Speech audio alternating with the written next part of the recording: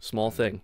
There is no need to rush your shot in an eco round. The reason being, and this is your first mental conversation. When you're on eco, I want you to work under the expectation that you're going to lose that round. Statistically, it's not in your favor. So when you think I'm most likely going to lose this round, it changes the way that you play.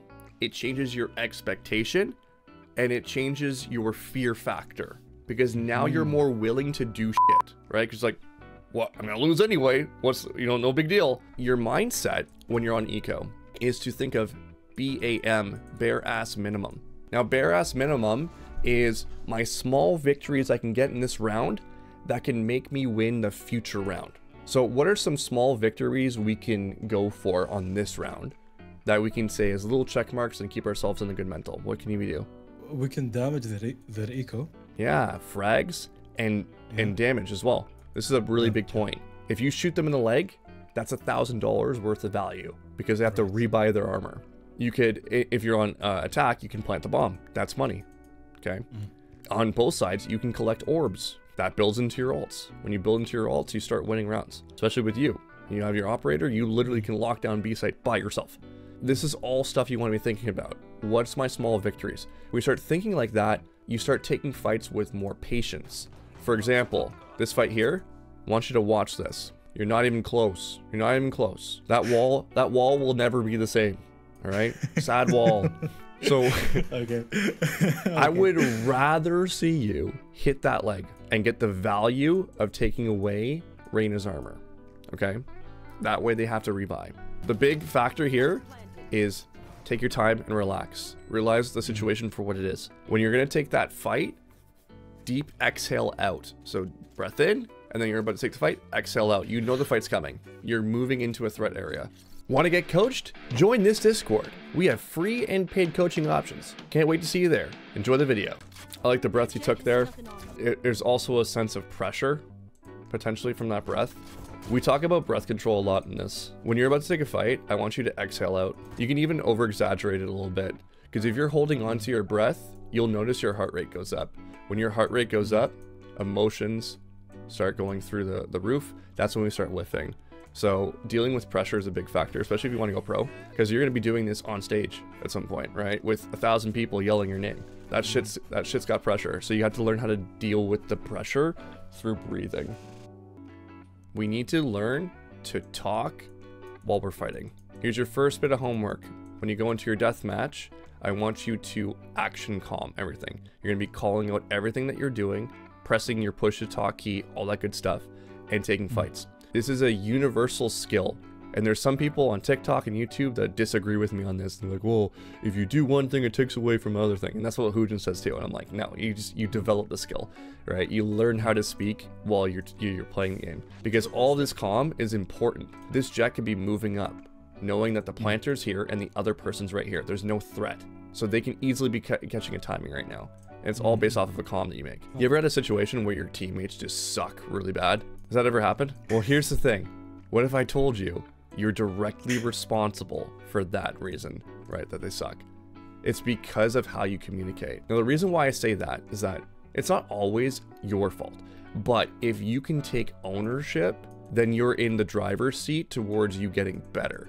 So if you can find a way to say, okay, how do I take accountability for the reason why my jet sucks? Did I say everything I needed to in that moment to make them make the right decision?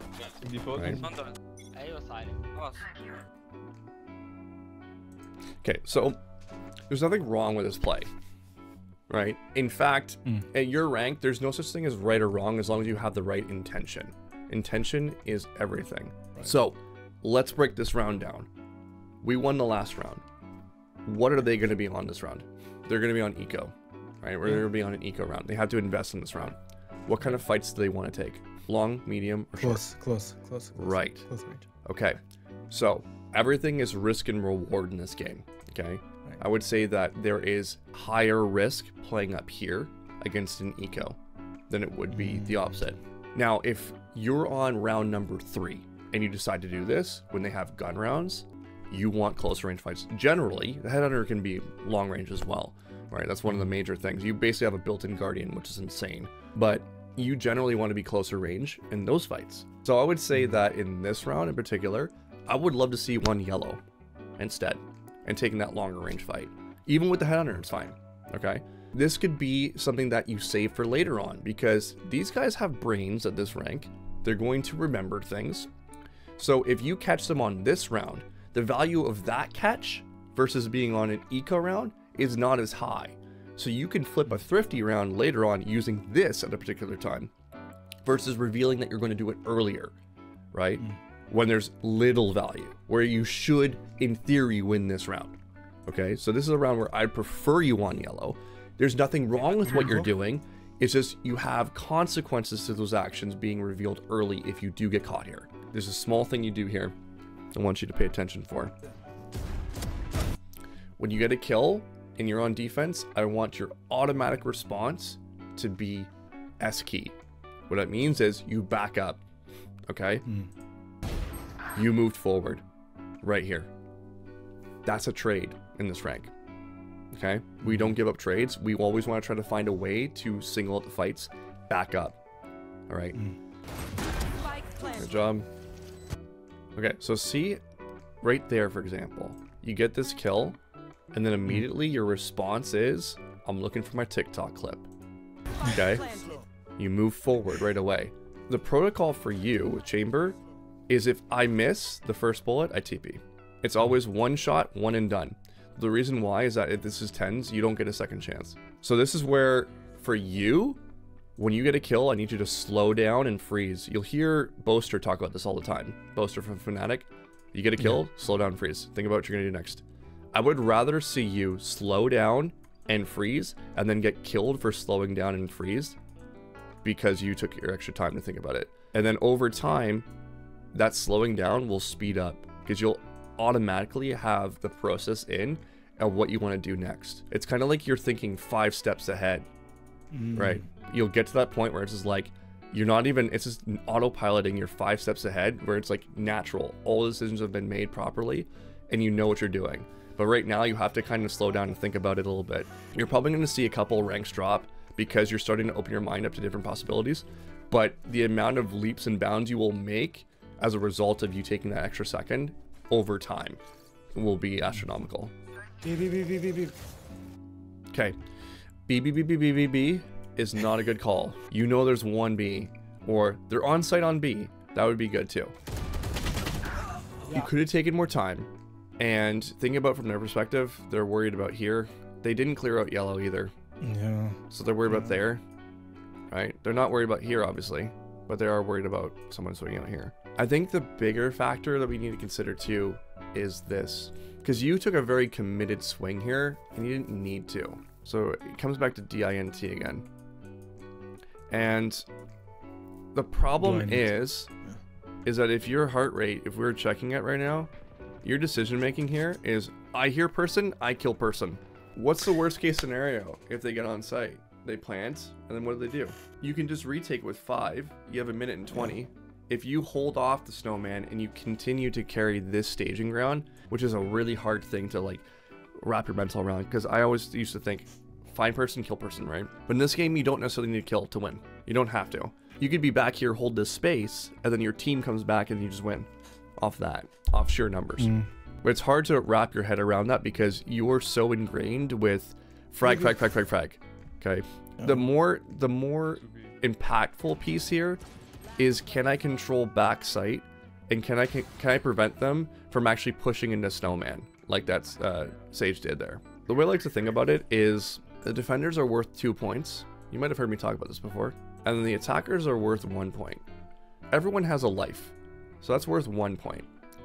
The difference between defenders and attackers is that they don't hold position on the map. Sure, they can have map control and all that good stuff, but that's a different thing. You hold position. So let's say, for example, your Viper was to die really early into this round. Look at where your team is. That forces everyone to move, okay? To be able to make up for her fuck up. That's why I say, like, first 10 seconds of the round, if you die on defense, it's like a big fuck you to your entire team, because you're forcing them to now change their plan and move around. So you lose position, so POS, and you lose your life. So in that case, you're worth 2 points. As soon as the Lear gets thrown, I would TP. Get the fuck out of here. Okay? Under. Yeah. As soon as that Reyna Lear comes in, I'm thinking about how do I live longer. That's all. I'm looking at this time code. I'm like, okay, I got lots of time here. I don't need to do anything more. Especially the fact that, and this would have been a fraction of a second, but you got the first kill already, I think. So you're good. So one drill that I recommend that you do with a partner, you do 1v1, okay? And you set up a TP. Let's say, for example, on mid. So if we go to ascent mid and we place a TP, what you would do is you would start here, and what you're going to do is you're going to have the enemy team. They'll play anywhere in mid, and your goal is to crosshair place everything properly. If you don't crosshair place it properly and you see them, you hit your TP button and then you reset the thing. So you have it back here, whatever. So you go up here. Oh, I see Brimstone, but my crosshair placement wasn't on. TP. Reset the fight. Now he goes somewhere else. You go, let's go again. Oh, I got the fight. Perfect. Boom. Crosshair placement was good. Dead. Let's reset the fight. Okay, go somewhere else until it becomes natural for you. Okay, so the role of the lurker and the role of the anchor. You might have heard me talk about this. So anchors and lurkers. So typically lurkers are something that you will see on attacker side, but there are lurkers in defense as well. The number one rule for both of these roles is to exist. You must stay alive. If you stay alive, you have value. Okay? So what happens is you reveal yourself. Okay, so you get this kill. Let's say there's two people here. What they know is that there's probably more people here and that you're solo. So naturally, what they're going to do is they're going to push the weaker half when they're pincered in. They should be doing that anyway. So you need to exist here and live. So the Sage knows you're here, and then I think the Jet goes in and dies like two of them. I think that's what happens here. Yeah, so we know that both are here because Viper is just killed him, and we hear the drone. So he's going to say two are on site. So naturally for the Sage, she's going to try to find you because that's a 1v1. So you need to exist here. This is where mid-round TPs would be great. Toss one down right here, right? That way if you do take a fight, you can at least get out of it. Okay, so why is this angle bad on this round? Is it bad? Yeah. Very bad. For the reason that you're aiming for right now. Jet knives. Yeah, jet knives, yeah. Yeah. On top of that, Reyna's already killed you on this angle, right? So you got to remember that they have a long memory, right? The reason why this round is bad is because you're not assessing what ults they have. So had you known this was a possibility, you would have been way back. You could even be, or you could be right here on the pipe, waiting for her to jump up. This is the protocol. If you're not assessing, you're guessing. Okay? If you're not assessing, you're guessing. You're just assuming everything's going to go well. You have to assess. That comes with your pre-round routine. You press tab, take a look at what is going on in that scoreboard, and you'll give you a better understanding of what you need to do. Okay? Okay, so you're in a 1v5 situation right now. Remember, bare ass minimum. What can we look for? What can we do? Can we get some frags here? Our mindset should be not, oh my god, it's all on me to be able to help my team, right? It's like, no. They put you in this spot. So now you have there's literally nothing you do here that can lose you any value. Literally nothing. Right? And this is where the mindset is like, okay, let me just peek this properly, right? Let me just like really get a good peek out here. Let me make sure that I hit my shot. You know, if I hit the leg, that's value. Bare ass minimum again, right? What's going on here? Are we upset? Checking my blood. Check your blood pressure. Checking the temperature of my face. See, I need a thermometer. If this was a gun round, you're warranted in having an emotional response. If you're on an eco round, I don't want to see that at all, right? That's the way I want you to think about it. Because again, if you're on eco, this is like, whatever. We're supposed to lose anyway, right? Yeah, no dart here. So have to be careful to push up. They could be in nest now too. Because there's no dart supporting you. Good. You're aware. You should put your TP down now. I would put your TP down right here, and then I would start challenging this site and just hold this line. Spike down, attacker spawn. Yeah. So TP down first of all. Had you had TP down, you would have felt a little bit better about that, I think. On top of that, I'd rather you peek from pipes to clear the top angle first. Once you know that that angle is good, then you're okay. If we go back here, this Jet had an op before. So we should already have secured in our head a TP to be able to avoid things. I would rather you jump peek. If you identify the Jets on that spot, I want you to go somewhere else. Do not challenge the op. It makes no sense to have a queen fight a queen, okay? Queen v queen makes no sense. I want you to kill all the pawns, okay? So when you said I should challenge the rifle, in my case, where should I go exactly? Because okay, so have in mind that Jet could be anywhere. He could be right. Main or A main. Yeah, so you need info. You need info. Right. So who is the primary info gatherer on your team? Sova. Now there's two particular counters on your comp that can help you deal with an operator and get you in a better position. What are the counters? So Sova's one of them, but what utility are we looking for? Reyna? Drone. Yeah, Reyna's the other one. Okay. Reyna's the other one. Yeah. Okay, perfect. Yeah. And then what does Reyna do to counter an op? Leer is dynamite against an operator. Dynamite. That's the best counter possible. So if you want to op A, get one of these two to come with you. It's like, hey Reyna, can you leer this while I op this angle? And that way you know that you're good. Okay? And if the op appears, then you just go to the opposite side or go somewhere else. Okay? If you're on your own and they're not listening to you, which is going to happen, this is where you should jump spot first. I would jump spot, make sure my TP's down, guarantee a way to get out if that operator's there so we can challenge somewhere else. You didn't take into account the ult again, I think. Here. Get out of my way. Now, the other factor is your teammate darts. So the only threat you have is someone being on pipes if they updraft or near that area, because all close range is taken care of. So there's no sense in you having a crosshair placement there if you are aware that Jet popped knives, and you were aware for most of this game, but you slept on this round.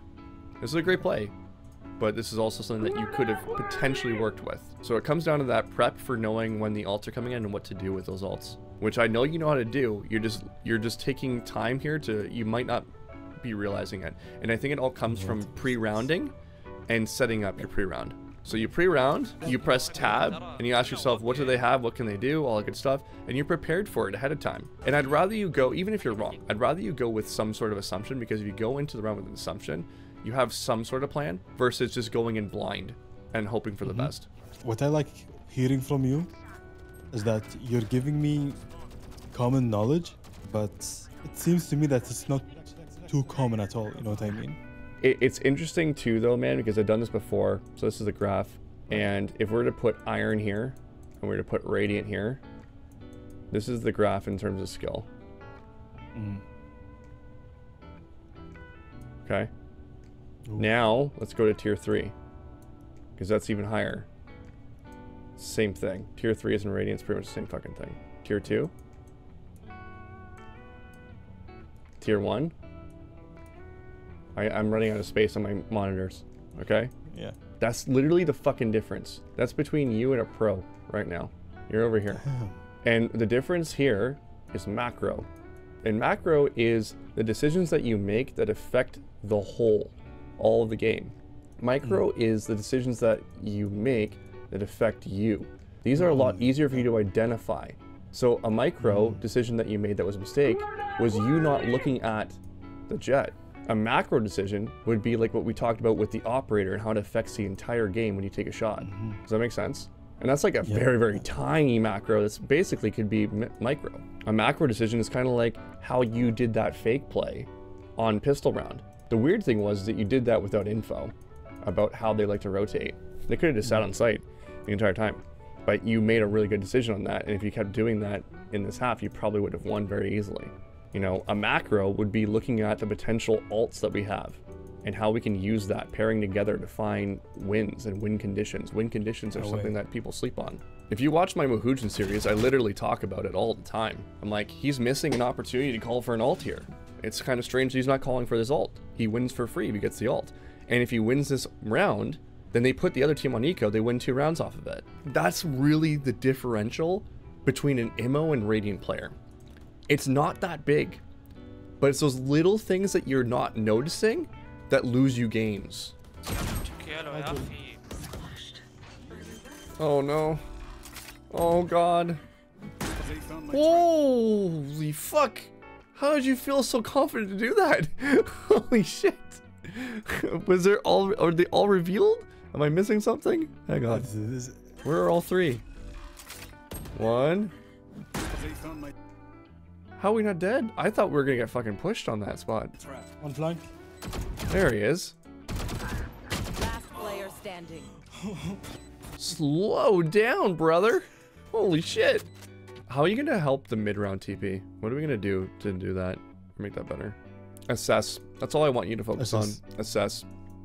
If you even want to, in your next VOD, verbalize what they have, that could be a good start.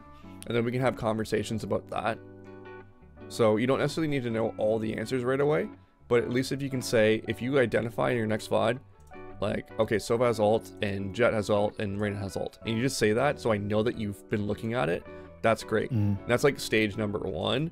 And then stage number 2 will be understanding, okay, so what's the consequences of Sova having ult? What does that mean? Well, if they're on attack, they have a post-plant setup. Okay, great, awesome. Yeah. That's like stage number 2. We can do that week number 2. Right now, I just want you to identify.